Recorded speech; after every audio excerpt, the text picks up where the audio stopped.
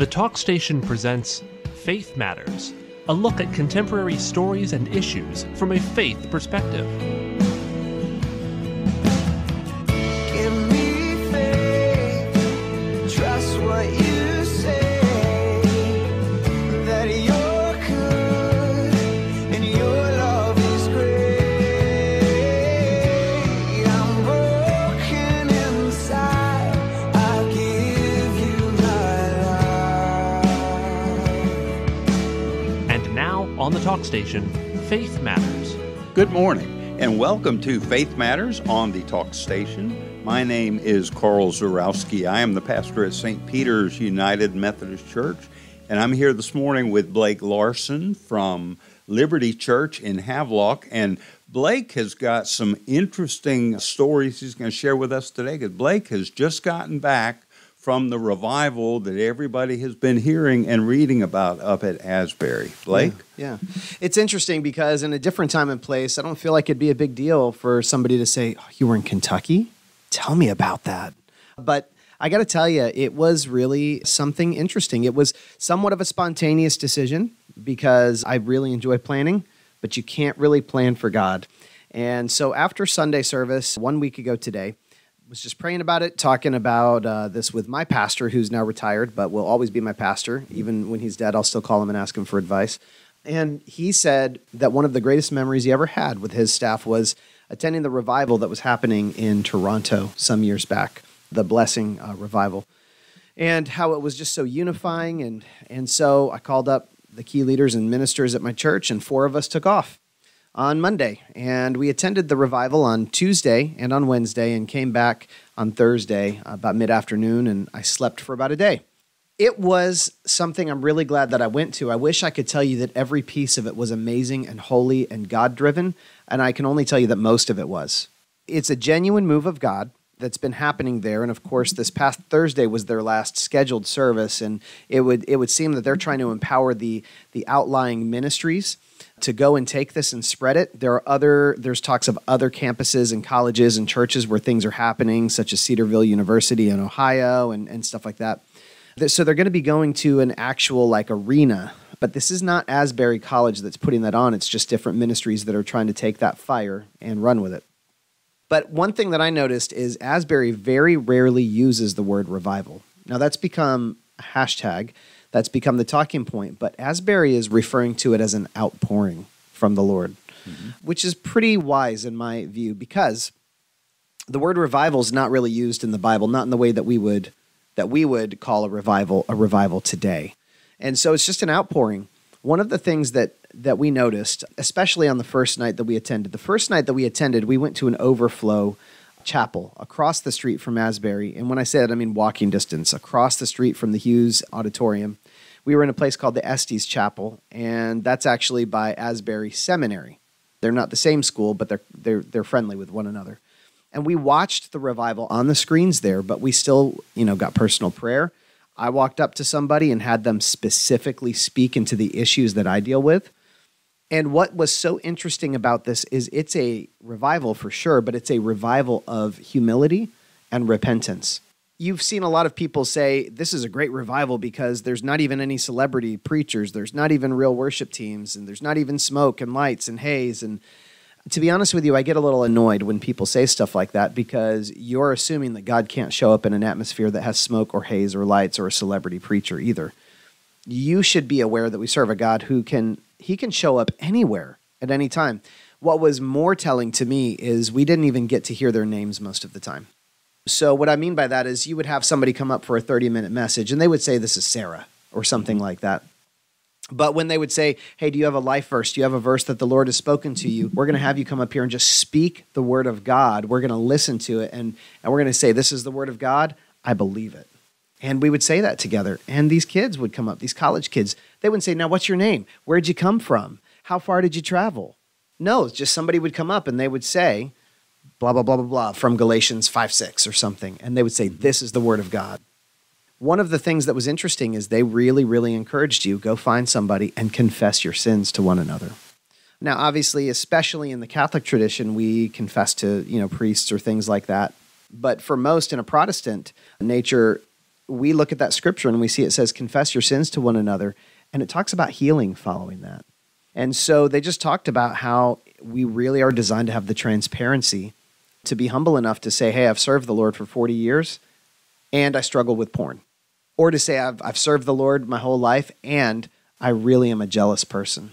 And to confess your sins to one another. And what was mind-blowing was to find how many Christians were struggling with things that they were afraid to talk about it.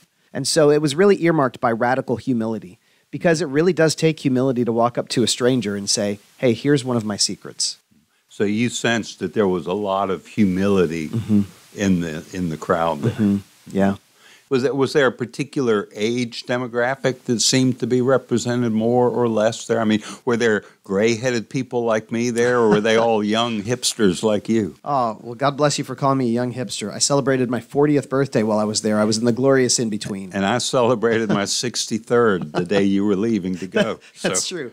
February is just the best month to have a birthday, I think is the takeaway. Thanks for listening this morning. Honestly, by the time I got there, it was a mixture. By the time I got there, it was the end of the 2-week mark of things happening. This started with 19 students in a chapel service and just kept going for a while. It was almost 24 hours a day that they would swap in and out. I heard somebody remark on how they thought it was powerful because it was low-budget production, and I would argue that and say it was a no-budget production. No budget. No, there was a lot there that were younger, but at this point, people from India, people from the UK, people from South America were coming. And they tried to relegate Hughes Chapel primarily, or Hughes Auditorium primarily, for the younger ones, but they did allow us in on the second night. I would suppose that part of that was because one of my staff members was younger than 25, and so we just got grandfathered in, quite literally, with her. And I would say there was a wide variety of not just denominations, spiritual backgrounds, but ages. What I did see towards the end, and this is why I say it's mostly spiritual, by the end, you always have somebody who's coming for the spectacle. I believe that the presence of God fell in Asbury because you just had people that were hungry for God. And so for people at Liberty, or perhaps at your church or other churches that say, we'd like to have this happen too, I would just say you're going to have to be hungry like they were hungry. Right. You cannot plan for an event like this to occur. No, you certainly can't. But if you are open to God's leading, then certainly God can make something like this happen. Yeah. Looking back at this, at your time up there, would you refer to this as one of the mountaintop experiences of your life spiritually? Oh, yeah, absolutely. Because it's just something different.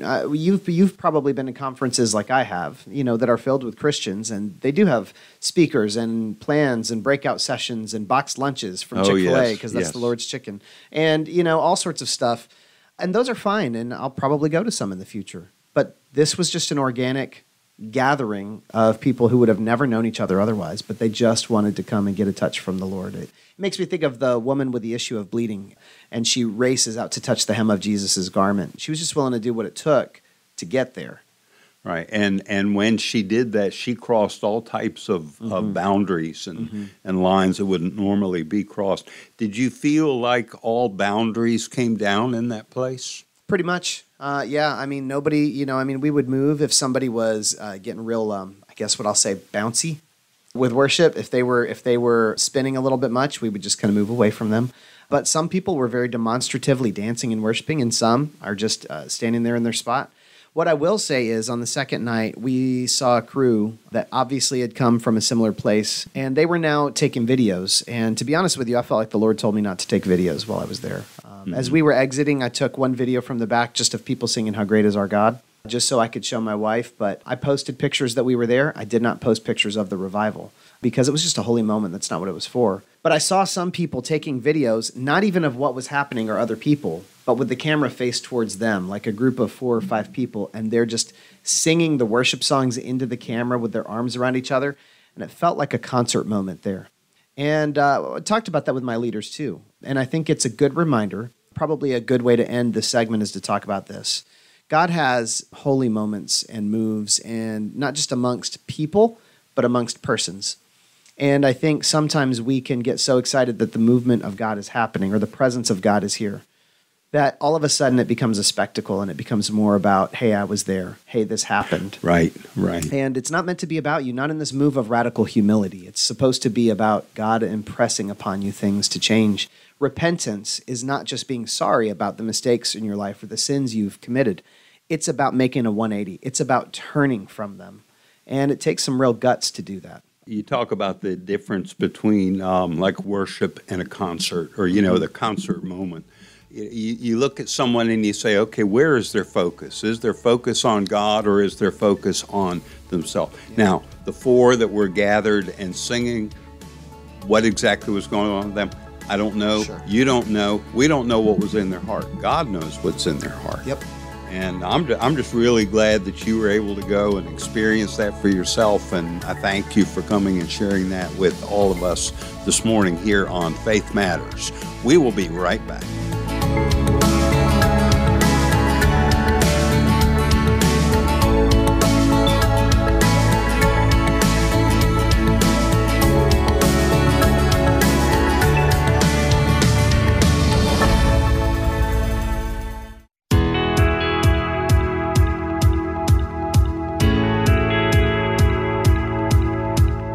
Well, good morning. Welcome back to Faith Matters on the Talk Station. This is a program where we like to discuss current events through the lens of faith. And thank you for tuning in this morning. Hopefully you're on your way to your own church service or on your way back from one.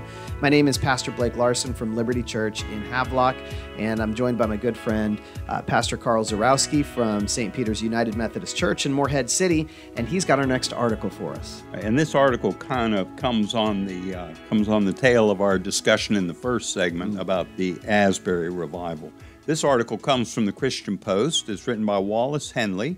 It's entitled, "Has the Lightning of Revival Struck in the United States?"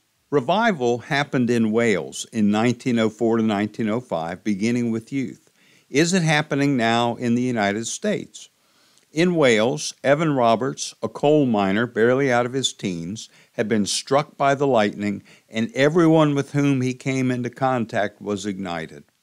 "I will never forget the lightning in his voice," said Alan Morgan, an older man who was in contact with Evan in those days. When the revival volt hit Evan Roberts, a church leader described him as, quote, "acting like an article of radium, a consuming fire which took away sleep, cleared the channels of tears, and sped the wheel of prayer throughout this district," unquote. It happened to Evan during a prayer service on September 29, 1904. During that session, Evan began to sense an irresistible influence coming upon him as he last listened to Pastor Seth Lloyd pray for God to, quote, "bend me," unquote. In a short time, the humble youth, a gangly former coal miner and blacksmith, would be regarded as the leader of the revival. Meanwhile, the lightning of revival had struck a teenage girl in a Calvinist chapel in West Wales. A historian described Florrie Evans as one of the highly significant figures in the revival. During a church service, the pastor asked people to answer the question, "What does Jesus mean to you?" Florrie, a new believer, could not be silent. She declared, "I love Jesus with all my heart." With that, conviction spread audibly and tangibly throughout the room. From those beginnings, a powerful revival began to spread throughout the country, and it was much needed. Churches had gone cold, and attendance had declined. Immorality and drunkenness were corrupting the society, destroying families, and wrenching the beauty and life from Wales, which had been known as a land of inspiring worship music sung by mighty choirs. Well, you know, Blake, it sounds to me like the situation in Wales was not that different than the situation here in our country today. You know, and the writer goes on to ask, is revival on the horizon for us? We need to join in spirit and soul, at least their worship and intercession. It's either revival or unraveling. That's good. It's like I've heard it described before. There's a deconstructionist movement about breaking down what you were taught was of God as a child, and I've always heard that that's okay as long as you're a reconstructionist too. It's okay to try to separate what you absorb that is of people so that you can grab a hold of what is God. Yeah, it's the same. I would say the big change from then to now is social media. That's right. They didn't have social media in Wales No, back at the I suppose that would have start of been the 20th century. some papers dispersed now and then.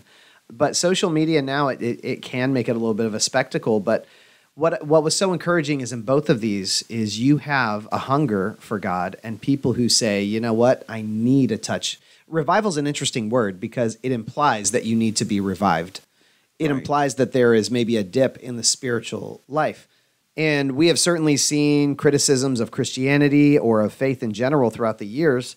And it's sort of like the Lord is saying, okay, this is a great time for revival. But it's important to know that it's not resuscitation. It's not that faith is dead. It's a revival where it becomes real to you. There's a lot of people that are fine going to the church and fine knowing that there is one God and they believe it's Jesus. But for somebody to stand up in front of people and say, I love Jesus with all my heart, you don't hear that as often nowadays. No, and that takes great humility to do that. You know, like you were talking earlier about the humility you saw on display up at Asbury. For Ash Wednesday this past week, I preached on a passage from the prophet Joel, where God says, blow the trumpet in Zion, sound the alarm on my holy hill, let all who live in the land tremble. For the day of the Lord is coming, a day of darkness and gloom. Even now, declares the Lord, return to me with all your heart, with fasting and weeping and mourning. Rend your heart, not your garments. True revival, a true awakening happens from the heart. It happens deep within. It's not that I am feeling guilty because I haven't been coming to church enough, or I feel guilty because I'm looking at Facebook while I should be listening to the sermon. Although as the pastor, I hope I'm not on Facebook during this. Actually, I hope nobody's on Facebook during the sermon. But, you know, it's not about doing the right thing. It's about getting our heart right with God. And only Jesus can get our heart right with God. The change has to happen within. Oh, yeah. Yeah. You have to play part in it. Why God chooses to do his move through broken people, I won't ever understand on this earth, but he does. And that means we have to play a part in it.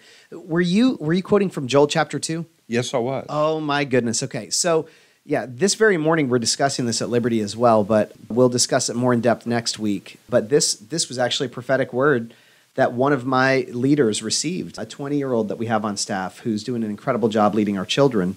And also in that same chapter, it says, after doing all these things, I will pour out my spirit upon all people. Your sons and daughters will prophesy, your old men will dream dreams, and your young men will see visions. In those days, I will pour out my spirit, even on servants, men and women alike. And then it goes on to say, I'll cause wonders in the heavens and the earth, these miraculous signs about it.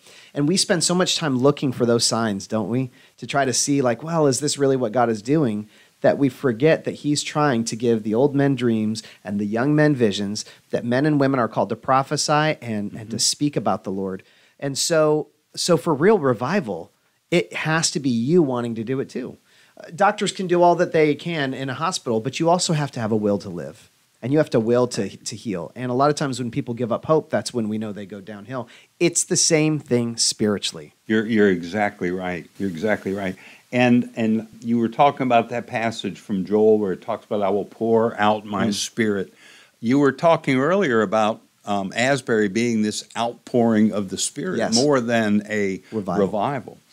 John Wesley taught that corporate worship was a means of grace. Yeah. It's one of the ways that God's love is poured down from heaven into us and out through us to others. And certainly we see that in a spirit of revival. I wonder sometimes, Blake, if we don't miss these signs that we're looking for because we're too busy looking for what we expect, that we overlook what we're actually presented. Oh, I think you're onto something there, Carl. It's no different than the Pharisees when Jesus showed up.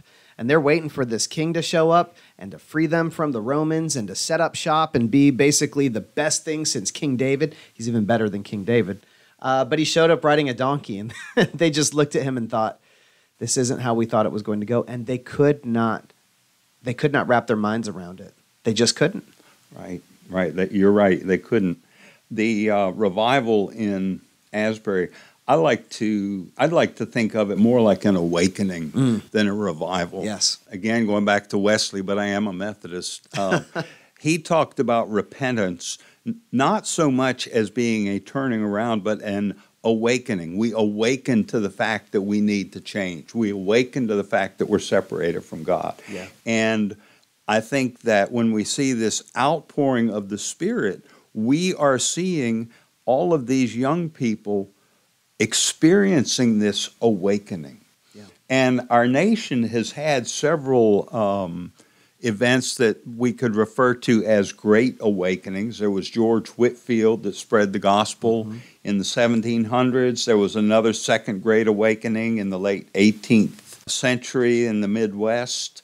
There was a third great awakening in the 1850s where the YMCA played a great role.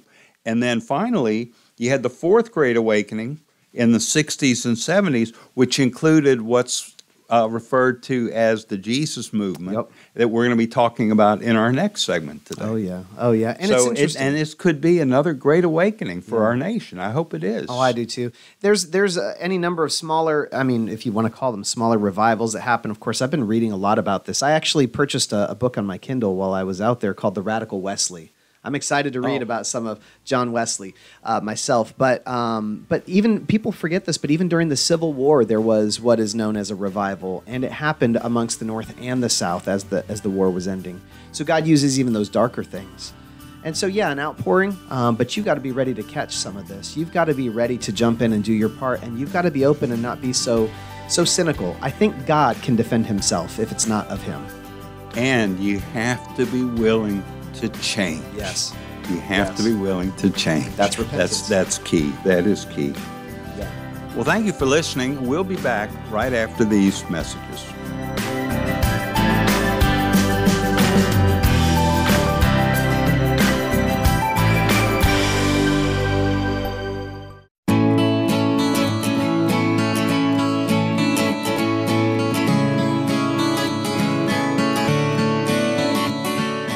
Welcome back to our third segment on this morning's edition of Faith Matters. Blake, you've got an article you're going to share with us now about Saddleback Church in Lake Forest, California. Absolutely. This article comes from Religion News Service, and it's an article written by Adele Banks. It says, Southern Baptists oust Rick Warren's Saddleback Church for naming a female pastor. It says, Saddleback Church, the megachurch long led by Rick Warren, has been ousted from the Southern Baptist Convention for naming a woman to its pastoral team against the Southern Baptist Convention, or SBC, teaching.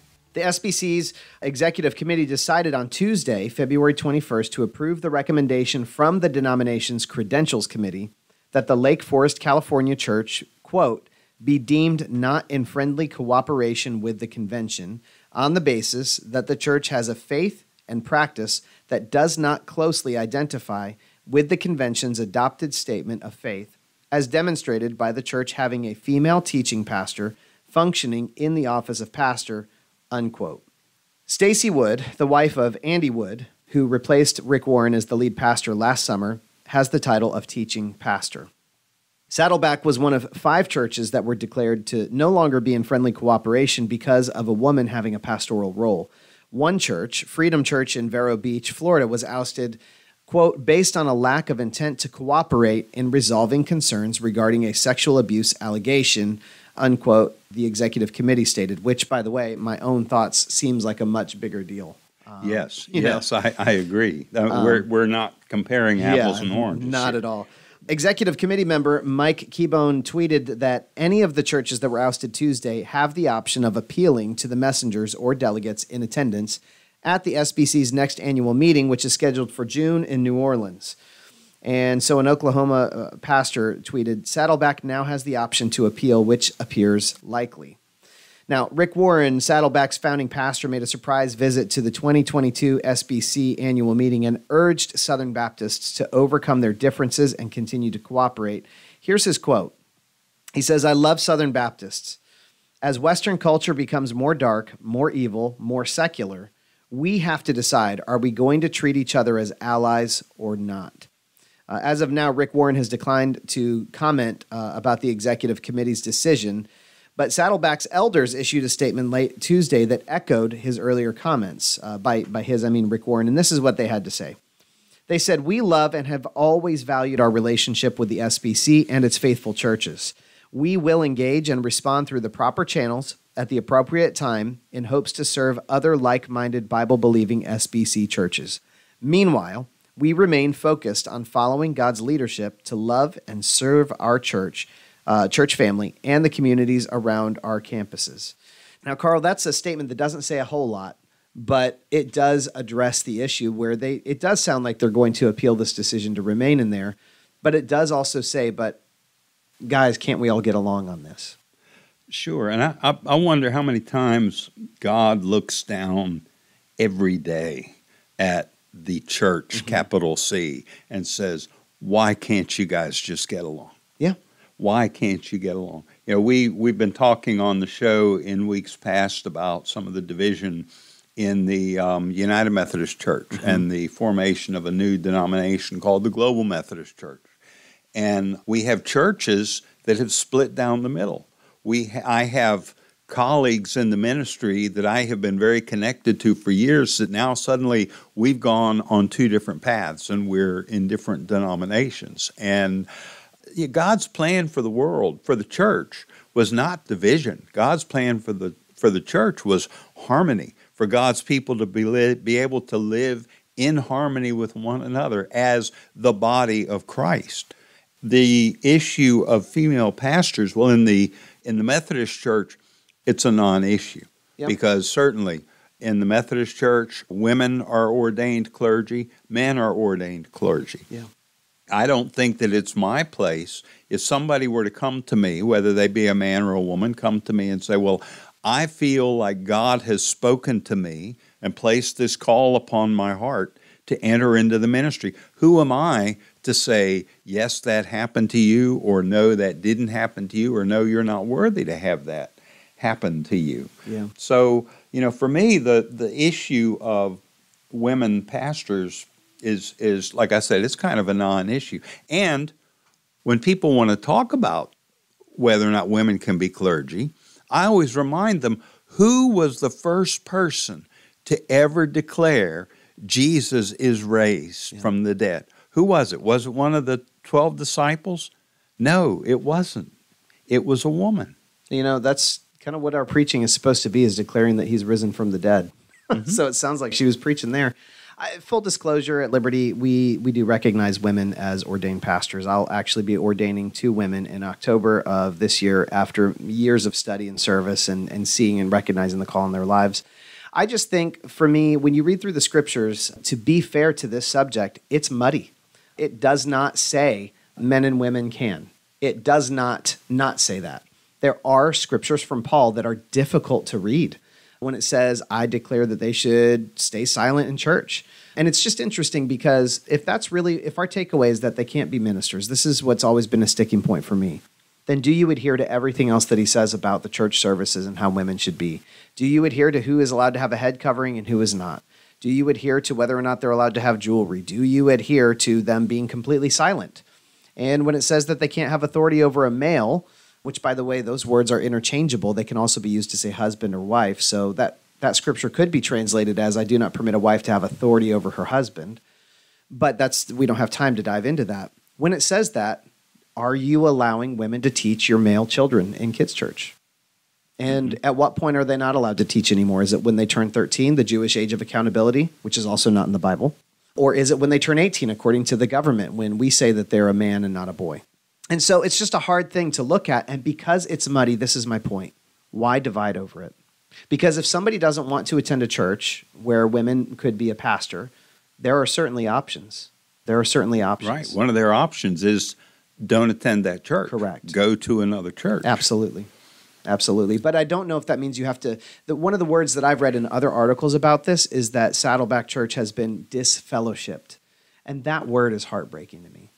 Say that again? That they have been disfellowshipped. They have been disfellowshipped. That's a horrible term. Right. Because we're called to be in fellowship with one another. And the Bible says that the world is going to know that Jesus is real and that he lives. How? Because of our great love for one another. And when you read that in context, I'm sure you know this as well as I do, he is not talking about just being humanistic or loving people. He's speaking to believers. That an unbelieving world will know that he's real because of the way that believers love one another. Right, right. And so often people look at the church and just shake their head because they say, look at them. They can't even get along with one another. They don't even love one another. Why should we be listening to them on how we are to love one another? I totally agree. And the idea about that is, why would they feel like there's anything attractive to the faith if they look and we're meaner to each other than they are on the outside of the church? And of course, there's a lot that's been going on. There's division over the revival in Asbury, which we talked about earlier this morning. The Methodist Church, which you referred to, is going through some things. And I just think it's time for us to really try to come together and unite, but we'll unite around the things that do unite us, that we can agree on, and that is Christ crucified, and Christ resurrected. I know I have known many female pastors. I've known many male pastors. I've known some great female pastors. I've known some not so great, right, on both female and male. But like I said earlier, I believe that when God wants to speak through someone, I cannot be there to stand in that person's way. Sure. To try to silence God's word as it's going to come. And I think a lot of times, a woman is going to approach something with a different perspective than a man will. They're going to look at a situation in a different context than a man will. And God may be able to present a better message for a particular place and time through a particular person. Yeah. In the same way that an African American has different life experiences than a Caucasian person. And by the way, Methodists have a different perspective maybe than a non-denominational or a Baptist, which is why we have this program, is so that we can come together over what unites us. Well, actually, I'd like to think that the Methodists have the proper one, and that one day you're going to see. I mean, you did tell me, I don't know if it was on air or off air, that you had just bought a book. You just bought a book about Wesley, so we're working on it. We'll see what I find out in that book. Well, John Wesley, he also was not a fan of female clergy, and was not interested in ordaining any. But then as time went by, he began to see that there were some women within the church that had great gifts. And so he gave them the authority to preach. Yeah. And that was seen as very controversial, very radical. Yeah. But if someone has a gift, you need to share it. It's seen as controversial, but do you know what? That is one of the things that I think every Christian needs, is to remember to be teachable. And that's part of that radical humility at the Asbury outpouring and revival and all of that too. Just be humble enough to be teachable, because God is going to come in ways that you wouldn't always suspect. And as much as I hold to my doctrines that I believe, I also hold to the fact that I will have my theology corrected when I step into glory one day. I think we all will. And I'm okay with that. But to the best of my knowledge while I'm here, I'm going to remain open and teachable to the Lord, and I'm going to remain united with my brothers and sisters in Christ. And hopefully, you are going to see your brothers and sisters in Christ this morning, or have already been to your church service. We hope that you do that. And we've got one more segment here on Faith Matters, so I hope that you'll stick around for it. If you're familiar with something that was known as the Jesus movement, we're going to touch on that subject, and something that's right out there for the world to see in just a few minutes right after this. Thanks for tuning in and listening to Faith Matters right here on the Talk Station.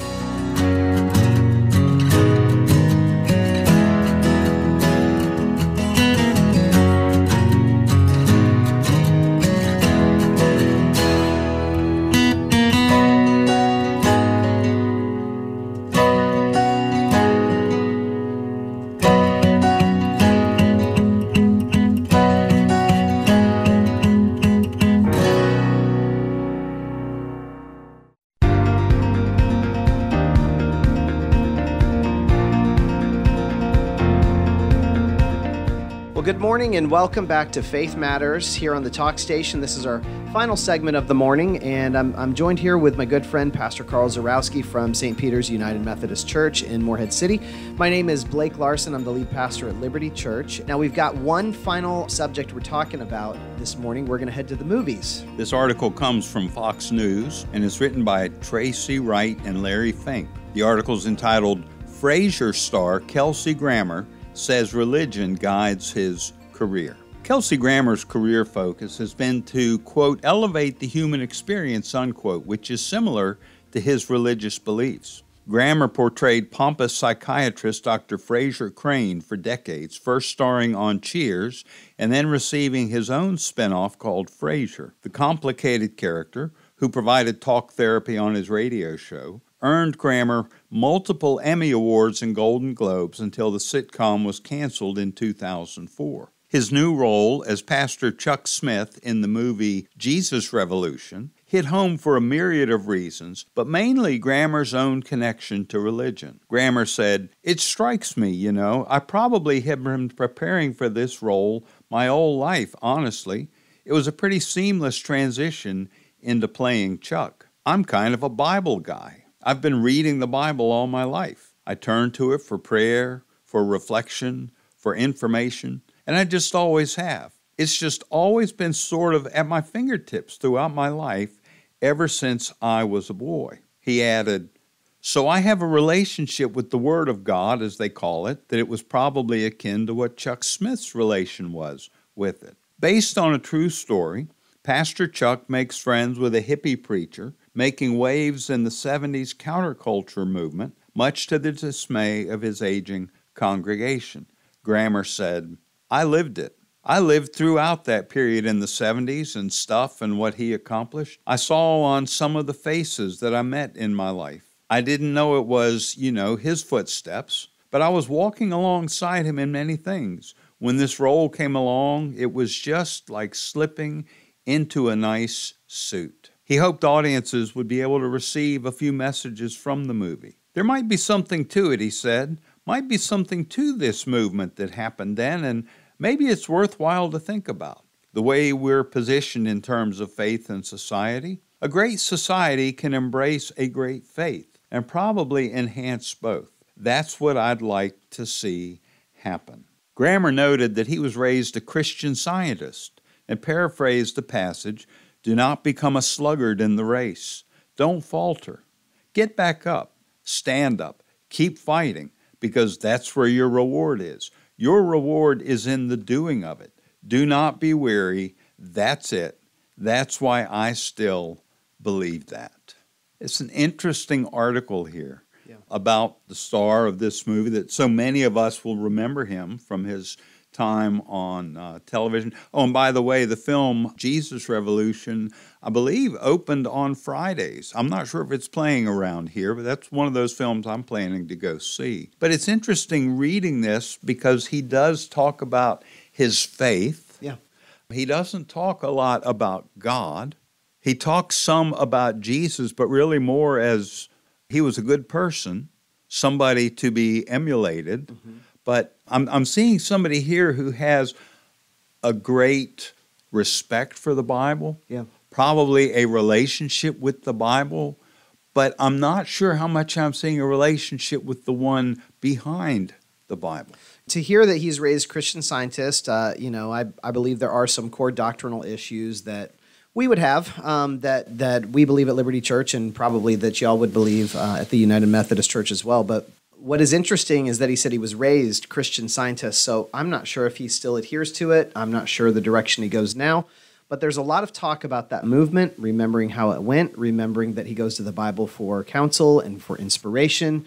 And here's the thing. The Bible is a great place to go for counsel and inspiration. You have no idea how much Christian faith has influenced society, how many sayings come from the Bible. But that's because largely America is biblically illiterate in a lot of the stories. But it's interwoven in there. And so it's good that he's clinging to the Word. But what you're saying is it would be so much better if he had a relationship with the one that is described as the Word made flesh. And I can't say that he doesn't. He Sure. very well may. It just, from what I read in the article, I'm not seeing that through the way he talks about it.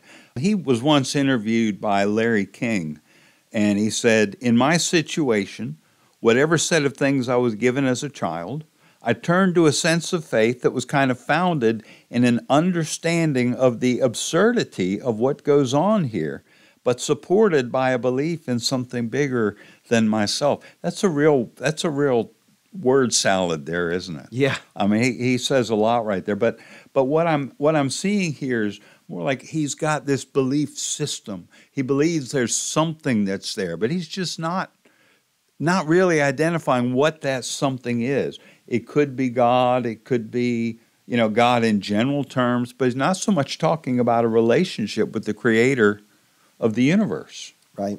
Well, and this is going to sound weird. I understand the Bible and its importance. I mean, you would think I need to. I'm a pastor. But the Bible in and of itself will not save you. The Bible is a collection of words and prophecies and life that show you to the one who calls himself the way, the truth, and the life. That's pretty, all encompassing. I mean, that's pretty much a totality right there. Everything in the Old Testament points you to Jesus, and everything in the New Testament points you backwards to Jesus. Now, what I will say is the way that some people would describe Jesus is the way we should have a goal to describe ourselves. And what I mean by that is this. We're called Christians. We are little Christs. We're supposed to daily be conformed to the image of Christ. And so Jesus showed us how we could live it out, but he was able to show us that because he is the divine Son of God. But a relationship with him, it makes you become like him. I've often heard this said, and I've used this illustration in sermons before, that we tend to become like a combination of the 5 people that we choose to spend our time with. Now, that's key, that you choose to spend your time with. So a 15-year-old, you're forced to be around your parents. If you don't choose to be around your parents, it doesn't count as much. But when you choose to be around somebody, it's impossible not to absorb qualities of theirs because we are an influential people, both easily influenced and influencing of others, which is why it's so important to have the Holy Spirit in your life, which is why it's so important to be around Jesus, because really the number one influence should be him. That kind of ties to what we were talking about earlier this morning, doesn't it? About repentance and radical humility and what it takes to say I was wrong in this area, but I'm changing because the Spirit of God is leading me. Yes, it does. It does. This article also can tie in a little bit with what we were talking about regarding the revival at Asbury, because Grammar's starring in this movie, called The Jesus Revolution. And a whole lot of that had to do with worship looking very different. Yep. People were beginning to praise God with new kinds of music, and it made some people very uncomfortable. What are these young people doing with our religion? Yeah. Okay. And what they were doing was they were praising God. What were they doing up at Asbury? They were praising God. Yep. Some people might look at that and say, well, that's not what worship looks like, But if it's coming from the heart, yeah, that's exactly what it looks like. Sure. Yeah, all worship is adoration and focus. And spoiler alert, if you're listening to this and you're a Christian, just know that you were made to worship.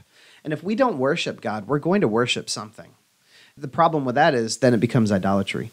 But you are called to pour out your adoration and place your focus upon the King of Kings, to have a relationship with God. A lot of people think the purposes of God are to save us. That's only one of the first steps. His goal is to be reconciled with you. The way that he walked with Adam and Eve in the garden is the way he desires to walk with you. And so our God is not just a God of salvation. He is a God of reconciliation. But that takes relationship. It does take relationship. With the Jesus Revolution, a whole lot of that had to do with music, okay? And you can reach people through music in ways that you may not otherwise be able to reach them. And I know at Liberty, I don't know what your worship style is at Liberty. I've never been to Liberty. Somehow I don't see Liberty as a church where you do a lot of Charles Wesley 17th century or 18th century. Only sometimes. Only sometimes. Only sometimes. Okay. Okay. But, wherever it is that you choose to worship, I hope you're making plans right now to go to worship today, and that you will open up your heart, because God is there waiting for you. God is there calling to you. Come to him.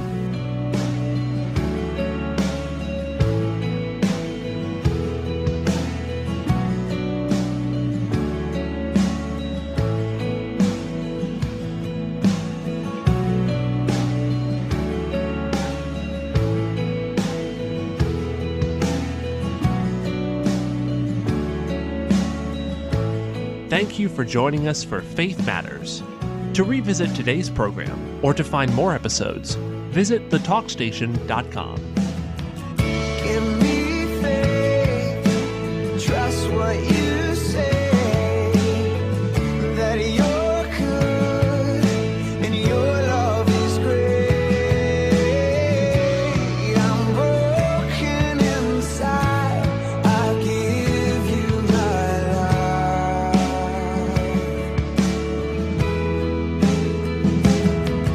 Give me faith.